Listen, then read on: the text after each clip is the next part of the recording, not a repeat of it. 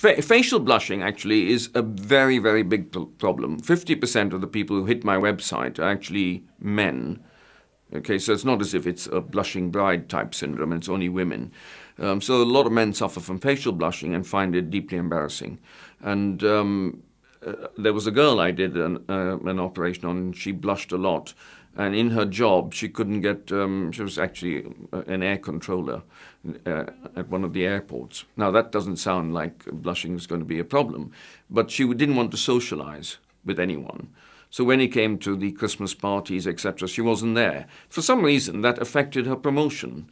She wasn't in the eye of the firm, although she was quite competent in what she was doing.